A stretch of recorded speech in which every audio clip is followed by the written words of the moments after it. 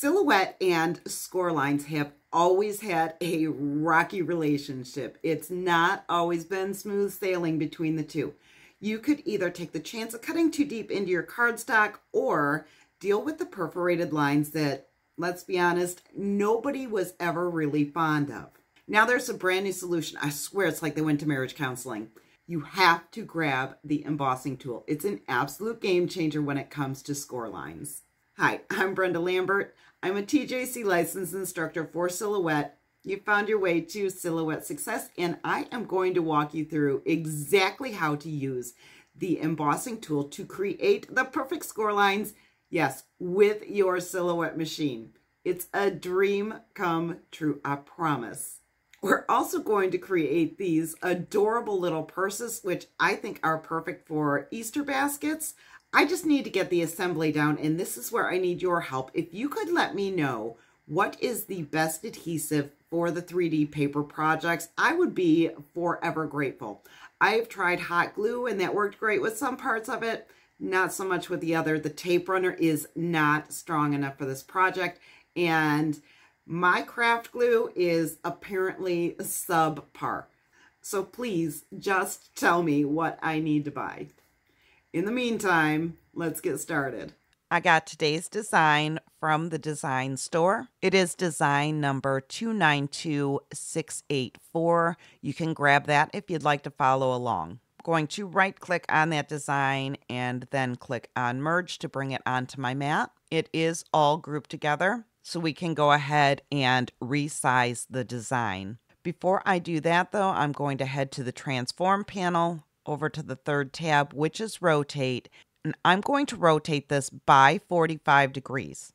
That's going to allow me to drag the handles out just a little bit more and get the most out of my 12 by 12 pieces of paper. Let's zoom out just a bit, grab onto this corner and pull that out. I'm going to set this back to 0 rotation for now so that we can work with the score lines, and then when we're ready to set up for cutting, then we will put these back to a 45-degree angle. For right now, we're going to ungroup everything so we can work with each piece individually. We're going to go through and replace all of the score lines because these are set up as dashed lines, and we want solid lines because we're going to be using the embossing tool instead of the autoblade to make our score lines. So you can set your little cross in the corner there, hold down your shift key and drag that out. Then we're going to zoom in just a bit to make sure that it is set in place properly. That looks good. Now we're going to select our new score line and the purse, right click and group. Notice that the cut lines on the purse are red and I set my score line to black. That is important in the setup. Now, once you have your score line replaced with a solid line, you can right click and delete the perforated lines. Set that to the side. That one's all done. Get rid of these score lines here. Right click and delete. Now the score lines for this one are on a diagonal, so we're not going to hold down our shift key. We're just going to start drawing that out and get it set up as close to the corners as we can. If it did not come out quite right, you can either redo it or just use your green button there to tip it a little bit, and then your arrows to set it in place. Let's go through and get the rest of these replaced. When it comes to the purse handles, you want to make sure that the score lines are the right size, and then you want to select the score line and the handle and use your center button to make sure it's placed correctly within the handle. Now we've replaced all of our perforated score lines with solid lines. I'm going to set these back together kind of close and group them. Let's turn these to 270. Let's group all of this together and set it at the 45-degree angle again. Now we can get that cut out of one 12 by 12 sheet of paper, and we can get each of these cut out of a 12 by 12 sheet of paper. Let's go over to the Send tab here. You can see that I have red lines and blue lines. The blue lines are for Carriage number 2, and my material is set for score and emboss paper. The function is auto emboss, and my embossing tool is detected in Carriage 2. Let's take a look at Carriage 1. Carriage 1 is the red cut lines. It is set for score and emboss paper. The function is set to cut. The auto blade is detected, and it's at a blade depth of 2. I am going to bump this up by 1 and see how that goes. So everything is set up properly. If you choose score and emboss paper, you're going to be able to cut with your Carriage 1, score with your Carriage 2. Let's get our first sheet of paper loaded and see how this goes.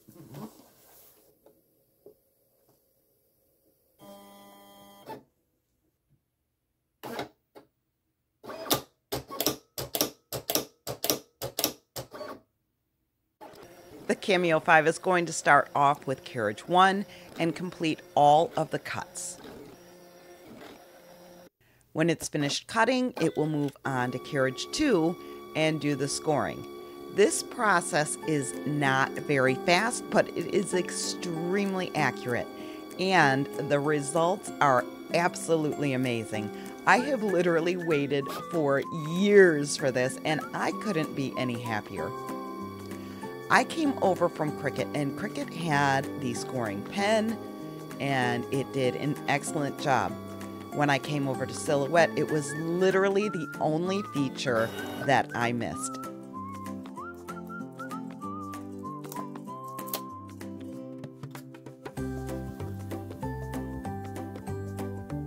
Let's go through and fold all of the score lines, and then we'll get on to the assembly.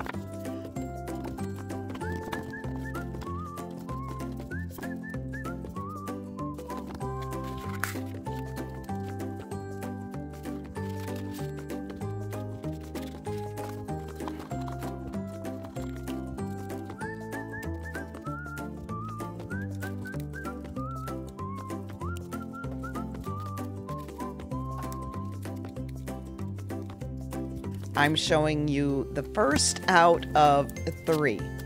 I used hot glue for this one, and it did a great job on everything but the straps and the latch. The glue made these pieces way too stiff. Next, I tried the tape runner. That did not hold well enough. So I broke out the craft glue in the squeezy bottle, and I think that would have been the best choice if I had a decent craft glue. So don't forget to let me know which one I should be buying.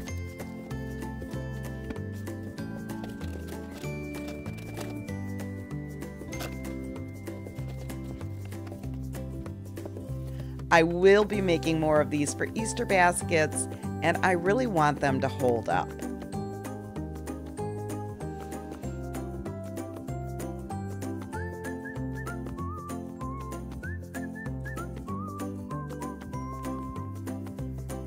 If you're going to be hanging out on YouTube for a bit longer, make sure you check out this video here.